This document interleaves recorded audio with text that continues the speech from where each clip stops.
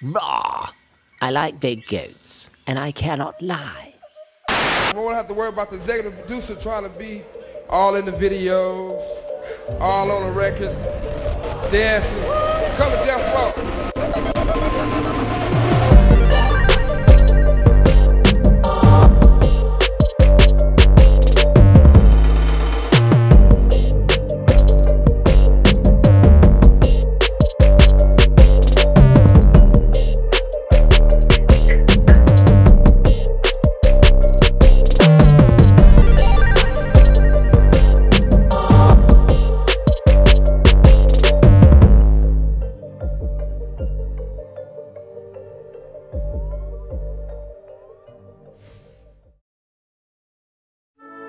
Now, before we get into this video, I'd like to remind you that you can now receive a special discount on your next watch from Watchbox.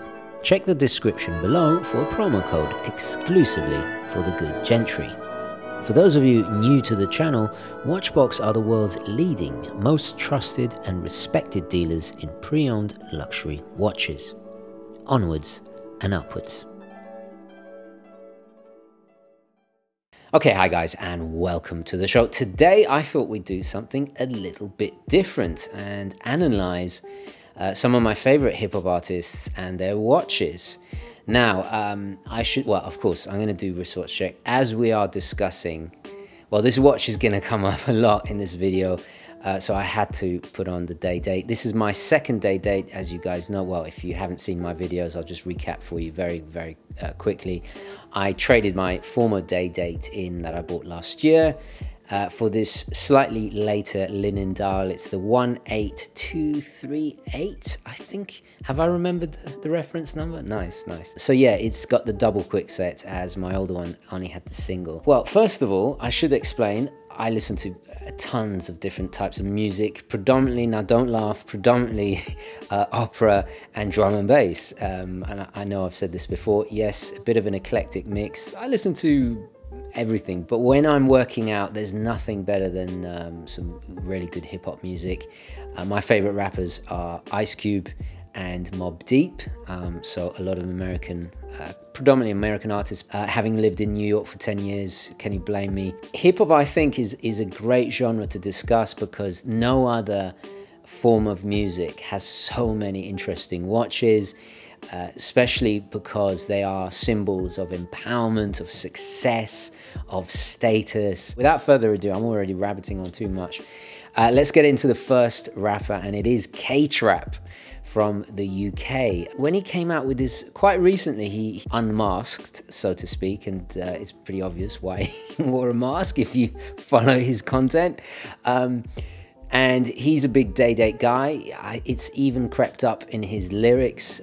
Rose Gold, I'm pretty sure it's the day date too. In Edgware Road with LD, another fantastic artist, he wears a solid gold Daytona. I presume it's the 116528 champagne dial, 40mm, absolute classic. I like K-Trap's style because and he said it in an interview himself, less is more. I think he's an amazingly talented chap. I mean, he has one of the most unique flows I've ever heard. And interestingly enough, he did in the unmasking video, what was the track called? Oh, Big Mood. Yeah, amazing. I love that stately home. Really cool video. He actually wore a shirt with mini Hugo's, a Dior shirt. So I don't know if there's a connection there, but anyway, we cannot discuss hip-hop music without mentioning the day date. The day date has one of the longest histories of involvement with this genre. You only have to go back to the greats of Tupac and Biggie. In fact, there's a story that Tupac, before they were adversaries, that Tupac actually bought Biggie's first Rolex Day-Date. Back then, they were all 36mm like me. If you've seen my top 5 gangsters and their watches, it is a watch that is synonymous with captains of industry, with success, with villains, the streets, and presidents, obviously, because of the presidential bracelet. For me, I adore it because it's an extremely luxurious watch. K-Trap is somebody that embodies that British spirit of entrepreneurship. It's obvious where he started, and then now he's doing music full time. It's extremely admirable, and he's got there through hard work and making fantastic music. We're going to see this pattern again and again as we discuss these artists, that they've made that transition. And in doing so, obviously his watch game has got even more, not eccentric, more flamboyant, shall we say. Recently I spotted him wearing I'm pretty sure it was an iced out Royal Oak. I can't tell you the reference because I couldn't really see it. And talking of iced out watches, I think that ties in quite nicely to a New York artist that has become extremely successful recently. We are, of course, talking about Cardi B, and she definitely has a penchant for these watches. In fact, is it her husband? What's his name? Offset. Thank you very much. I have to consult my wife. She is from New York after all, and is a big fan of Cardi B. He bought matching Patek Nautiluses, and hers was a chronograph. This is the reference 5980. The entire bracelet and almost the entirety of the case of the watch was iced out. Now, I could be wrong. Please correct me if I'm wrong, but I'm pretty sure it was aftermarket. It's not really my style. It's a little bit, obviously it's not my style, but I have to say it does suit her. But what's interesting is that she mentions Rolex predominantly, especially in her first commercial hit, which was Bodak Yellow. There's a lyric in there. In fact, actually, you know what? Hold on a second. I'm gonna get my karaoke obsessed friend Hugo to if he's there. Come in, Hugo. Come in. Can you hear me, Hugo? Right. Okay, take it away, Hugo. Only the real can relate. I used to live in the P's, and now my crib's got a gate. Rarely got charms like frosted flakes. So her first hit was 2017. She came in just as Patek was really becoming popular. In fact, in 2018, the following year, Patek was the most mentioned watch brand in the hip-hop game, overtaking Rolex, which is a significant change. Now, I think the Nautilus is a great choice. Would I encrust it with diamonds? Obviously not. That's not my cup of tea, but for her it works. It's also an extremely sporty piece. As you guys know, I've reviewed them, I've discussed the history. They're quite robust for such a haute horology high-end piece. They hold their value extremely well, up there with Rolex. I mean, no other two brands dominate auction houses and value retention like Rolex and Patek. This is just fact. So obviously going to be the go-to choice for artists that have gained that kind of success. In a way, the Patek Nautilus is the newer president. I'm not trying to take it, and obviously I adore the president, but it's the next generation's president, if that kind of makes any sense. Now, you can identify her model because of the sub-dial at the 6 o'clock, and of course the chronograph pushers, which is a good way to distinguish it from the perpetual calendar. No, not the perpetual calendar, sorry, the annual calendar that I reviewed previously. Now, this originally came out in 2006, and it's probably the most expensive watch we're looking at here. Day dates can range from, well, as you guys know, from about 10 for older vintage models all the way to 100,000 and beyond, depending on, you know, materials, how blinged out it is, all the rest of it. And the Patek is slightly in the higher bracket, so hers was, I would say, on the used market, probably about 60 to 70 and beyond. The Patek and the Rolex both share something very important. They were firsts. The Nautilus obviously was game-changing for Patek. It transformed the brand from this kind of, well, I'm going to say old money, old world style, very classical dress pieces to something for the modern age of super luxury. The Rolex had already started that transformation.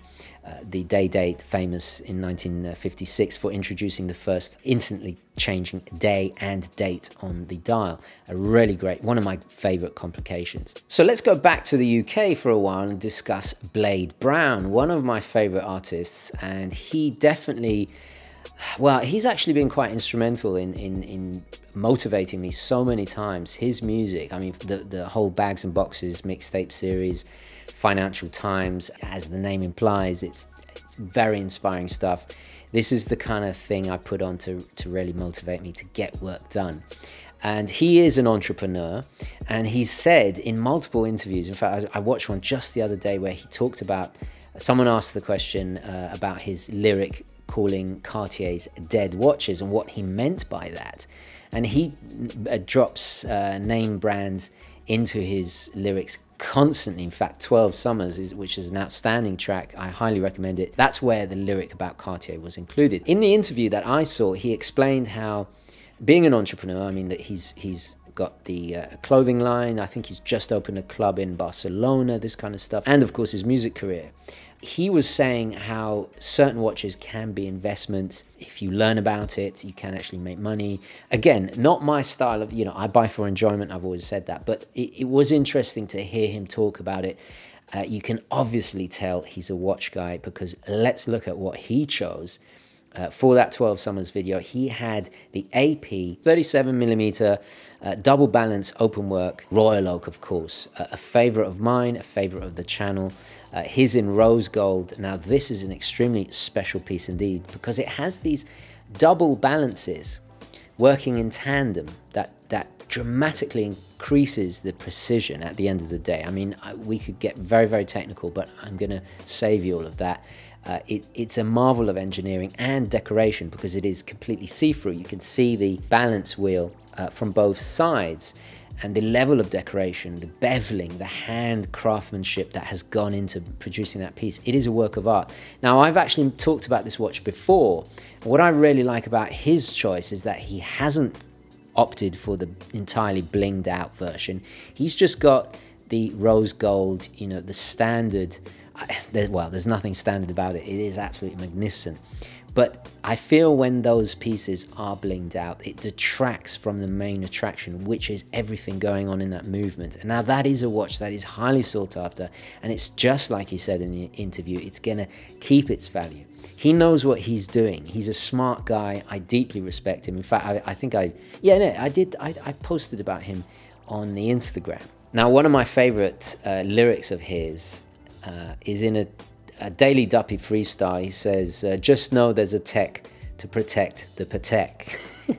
Blade Baron, as far as I know, is the first artist to really wear that watch, and it's definitely something a connoisseur that knows about AP is gonna recognize. So obviously I got a huge buzz when I saw that in the video. I just thought it was the coolest thing. It's cool to see more rappers not having to try so hard with all that bling and enjoy it for what it is. And okay, I know it's been a bit UK centric, but let me just get this one rapper out the way, because right now, at the time of recording this, his work is kind of blowing up, and he's also been seen wearing 2 APs, but this time not the Schwarzkopf, this time the Castro. If you know what the Fidel Castro is, 2 watches on 1 wrist, which is kind of quite interesting. And that was, of course, Dutch, or Dutchavelli now. He happens to be the brother of Stefflon Don. What I do respect about him, that he's forged his own way, and his music, especially, he just dropped Surely the other day, an incredible music video. In fact, he was he was dressed as a postman because he delivers so many packages. And he was saying he got 40 on the wrist, and lo and behold, Day-Date. So obviously, another AP Day-Date combination there. Going back to If Only You Knew, which I think is probably one of my favorite tracks this year so far. He wore 2 AP Royal Oak offshores on 1 wrist. Now, I'm not quite sure which references they are. They're obviously a lot bigger. They're a lot more sportier with the rubber straps.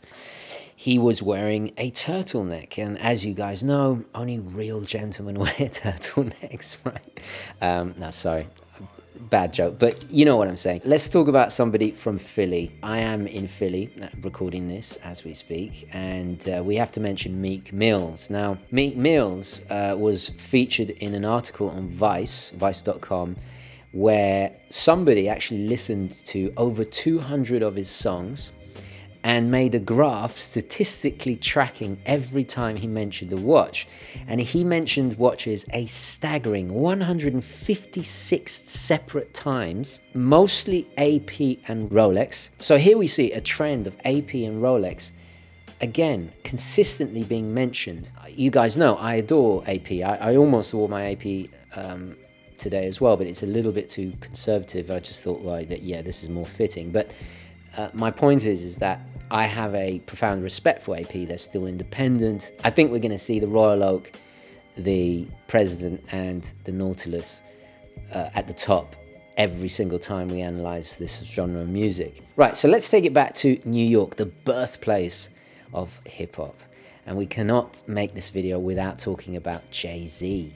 Now, Jay-Z, to be honest, I could make a whole series, not just one video, a whole series on all the watches this guy has worn over the years. He is unquestionably a watch enthusiast, a watch collector, a watch connoisseur.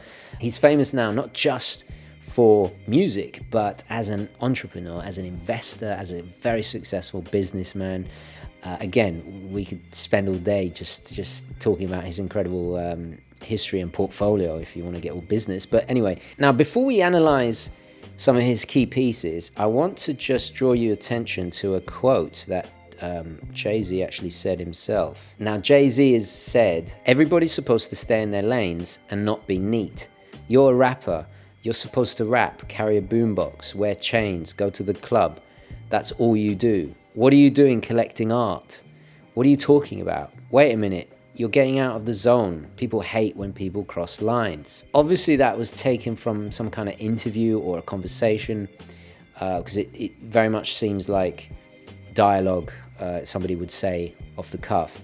But I think this quote is really interesting because it encapsulates his whole outlook, not just as an investor, but as a collector. I mean, this is a man, this is a gentleman that appreciates art. I would actually say, like, he's one of the few rappers that have almost transcended hip hop into a whole nother sphere. Almost, God, can you call his hip hop intellectual? Can I say that? I think so, yeah. I like some of his more recent concepts, the politics of struggle. It's really inspiring stuff. Anyway, we're not talking about his music, but this is important because it shows you the caliber of artists we're talking about. This is somebody very special indeed. And this is why he's one of the greatest rappers of all time. I mean, you cannot make a list without talking about Jay-Z.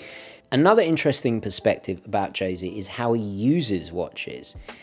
Now, according to this article I found in GQ, now this is dated 2019, Jay-Z handed out $40,000 Rolex watches as party invites. So VIP invitations arrived in the form of a package containing a bottle of Ace of Spades, champagne, and a rose gold Rolex Daytona. And this was with a chocolate dial. There's a great article on therichest.com about Jay-Z's 10 most expensive watches. All icons, you know, all certified hits, but I love the variety. I love the fact that he's open-minded, not only got the go-to rapper classics, but very sophisticated choices as well. The pièce de résistance has to be, this is the Patek Philippe Grandmaster Chime 6300G. It cost $2.2 million in white gold, sporting a reversible case with one side with black dial and the other a white dial. It was first released in 2016, but its aesthetic very much reminds you of the extremely complicated pocket watches Patek used to do back in the day that kind of showed off how many complications they could fit into a timepiece. But this, of course, goes beyond that because it is a wristwatch. Its most alluring feature is that it chirps this quarter-hourly chime known as the Grand Sonnerie, and it can keep the exact date to the year, now wait for it, the year 2100. So I don't know how old Jay-Z will be when he actually needs to adjust the... Now, this is the second evolution of the Grandmaster Chime, and only a handful of these were made. So extremely rare, extremely special. It's beyond refined in taste. It's like literally wearing a work of art on your wrist. It's like walking around with Picasso. One thing I really admire about Jay-Z in particular is that he does kind of embody that New York state of mind, that go-getter attitude that is so quintessentially New York, you know, and having lived there for so long, just something I really identify with, I really respect and admire. Right, so let's take it back to the UK and end on one of the most successful rappers in the UK in the last couple of years. It is, of course, Fredo. Now, Fredo in BMT, Big Man Ting, sounds so stupid me saying it. Now, Fredo in the track BMT, let's pop over to Hugo just to see how it went. Hugo, come in, Hugo. BMT, my Rollie. That's a Prezi, not a GMT. Thank you, Hugo. So obviously he knows about watches too. Why he feels the necessity to diss the GMT, one of my favorites, I don't know. But I think it was just to work that lyric in there and to kind of illustrate the point. He's a big AP guy, a big day-date guy. But one watch that I really found interesting was a blinged out Sky Dweller. Now, I have been extremely critical of this watch in the past, as you guys know. I do think it's a bit lopsided. Case of the watch is too big for the bracelet. It's also too big in general. Having said that, it does fit him very well. And for somebody that has to travel internationally, the bezel, that ingenious, innovative way of manipulating the multi-time zone complication via the sliding, I think I have reviewed it, I should know this, the control bezel is really, really cool. I do like that watch. I kind of have this love and hate relationship with that watch.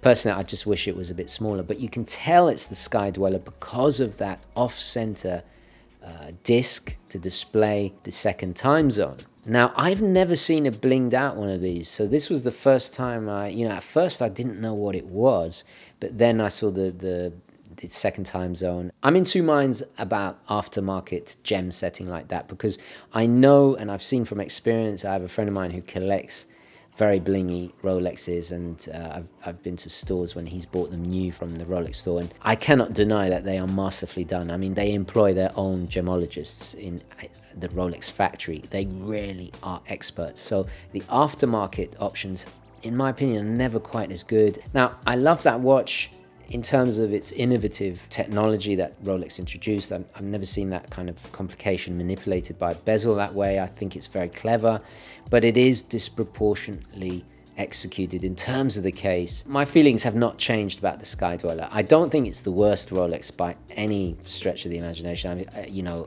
I've talked about the, what was it, the leopard, do you remember that? Yeah, it's crazy. The Daytona with the leopard skin, yeah. And then of course there's the Yachtmaster 2, which I've never really understood why you need that complication. Unless of course you really race yachts, then by all means. But anyway, let's stick to the positive.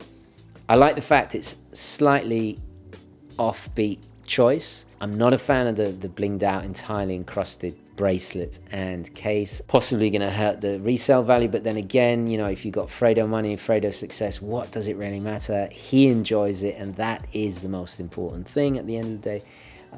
So I kind of props to him for going a little bit left field. It would be nice to see more rappers embrace obscure stuff, like real watch enthusiast choices. Now, if you notice, there are a lot of UK rappers in this list, not just because of my own background.